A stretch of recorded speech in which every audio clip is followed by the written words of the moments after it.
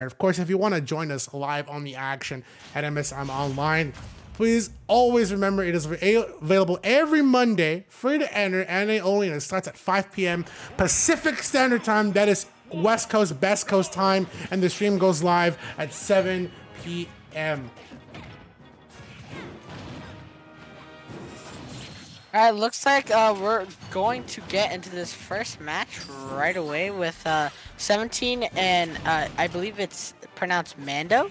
Yeah, Mando. I keep thinking it's like Mandalorian, but I think it's yeah, it's like Mandalorian, but Mando. All right, cool. Yeah, I keep trying to say it. There's a skate style called Mongo, which is the really wrong way of riding a skateboard. So in my mind, I don't know why I'm saying Mongo. But yeah, it is going to be Mando, of course, the Min versus 17, the Zelda. This is an interesting matchup just because I've never seen it that much. But the one thing I will say here is Min gets to play is one of the greatest anti-zoners of all time, because your character literally has to be better than Min at the zoning and better than Min at the close range if you're going to be using a character like Zelda. And you can tell how much Mando is winning here with the first stock taken. Yeah, I mean, right now, both at 2 stocks, and yeah, you can see that Mando's using his arms to his ability, summoning that Phantom but not quite hitting it, summoning another Phantom, and it only got to half of the stage and using that side special. Another Phantom coming out. Yeah, one of Zelda's best tools is I mean, like I always say, you don't play Zelda to play Zelda. You play Zelda to play Phantom. Yeah, that Phantom is literally one of the best MVPs for Zelda. Honestly, it's her Marvel assist. It is her character assist. It is literally its own character. I feel sometimes like you are playing. Like, Zelda isn't necessarily the character, it's actually Phantom, and Zelda's the one moving around. But honestly, it comes from a lot of master play that it comes from using Knight. And it's not just using Knight, but when we see players like Van and 17 and how they can handle Knight aggressively, defensively, and offensively so well, it goes to show that there are some more tools and tricks of the trade with the character than previously thought. You know, there's a lot of Wi-Fi Zeldas out there, but a Wi-Fi Zelda in top 8 always has something to show with the character. Definitely good use of the both arms right there. Oh, and using the heavy one. I forgot the names, like. But getting back into the match, 17 right now is at 0%. Mando getting back up to stage with that recovery, missing the grab, and another Phantom coming out. It's like back-to-back Phantoms. Like, they never stop coming. They will never stop. Yeah. They don't stop coming. Zelda has an unlimited supply of Phantoms. Ultimate Clayton, I do remember when Zelda didn't have a down B. It was just the transformation into Sheik. And even though some players might not agree with me, I actually like that Zelda and Sheik are separate characters. I actually prefer that.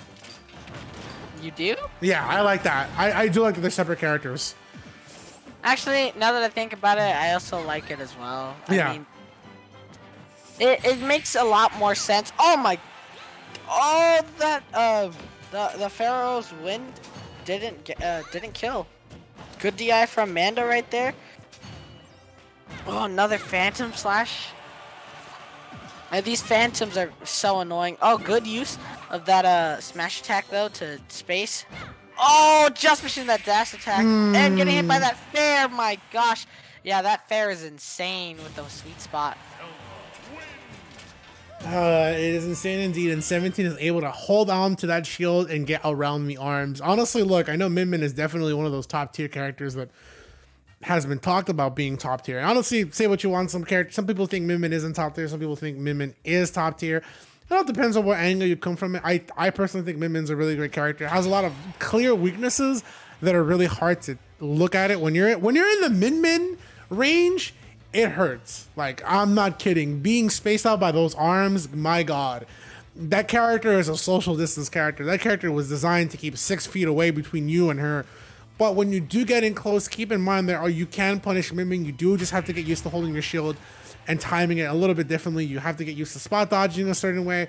You also have to be able to be aggressive with against Min when she's off the stage. She may have a good tether recovery, I would say she has a decent tether recovery. The funny thing is that even though she's like a better Belmont, she doesn't have as good as a tether recovery as characters like Richter, because her up B has a really weird angle range that it just won't connect when she's too low compared to Belmonts and Joker and even Byleth. That's the crazy thing that I find about Min Min. She has a blind spot for her up B, and it's so prominent if you're not able to recover with her on certain angles. So keep that in mind. I do think Min Min is top tier. Proto Banam, definitely putting it out there that the character is top tier. I don't think the character is toxic. Say what you want, man. I think the character is a pretty cool addition, and I'm really excited that we do have Min Min in the game. I'm excited for all the characters we got. I think probably, I can't think of one character that I wasn't excited for so far. Maybe Piranha Plant. I really didn't care about Piranha Plant. What about Byleth? I liked Byleth. I'm a huge Fire Emblem fan. All right. I'm a fan of like Fire Emblem Shadow Dragon, Fire Emblem The Binding Blade. I did like Three Houses, funny enough, but I didn't like the other. I did like Awakening. I didn't like Fire Emblem Fates or the other ones. I could talk about Fire Emblem all day, man, because right now we're going to be talking about Mando and how he's so good with Min Min, able to use that up B to get that arm hit and then take care of 17. Because like I said, the crazy thing about Min Min is your character, if it's zoner versus zoner, your zoner has to be the better zoner. And it's really hard to be the better zoner, and you have to be more close range, because if you're in front of Min Min, it's one of those deals. It is just crazy. Min Min is definitely, in my opinion, top 5. And there's so much your character has to do against Min Min. In terms of like range, in terms of close quarters combat, man, this character changes the game for sure. As you could see, using the Pharaoh's Wind and getting hit by the Din's Fire. My goodness, yeah, Din's Fire is a very good move. In a way, it's kind of like Snake's side guided missile. But getting hit with that punch though. But yeah, as I was saying, Din's Fire is a very good move to keep to protect the ledge. Getting hit by another punch. Oh my, yeah, another Phantom coming out. Yeah, you cannot escape the Phantoms. Like they will always come back to haunt you. No pun intended, but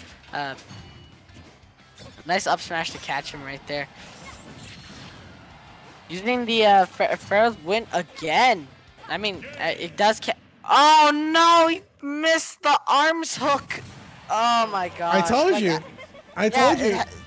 Huge blind spot. It's so it's like it's like the funniest weakness in the character, in my opinion. Like out of all the things about Min Min, like it's like, why is this one thing the blind spot?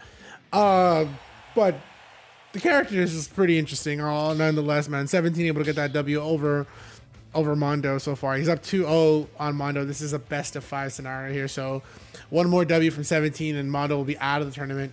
I don't think it's biased. Yeah, I'm just saying the character is good, bro. But I understand. We have been talking about Min Min a lot. I can talk about Zelda all I want. Sometimes I will admit I'm a little biased. I definitely agree on that one. I can be biased here and there. People already know I'm very biased against DK, but I'll never not agree that Chunky Kong is a great player. Yeah. I don't think they should never buff Min Min. I just think that up B is really funny to look at when it misses the tether.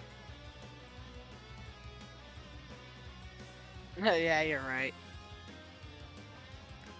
You can't get #1 in a Japanese major and call it a fluke. I could not accept that. That's crazy.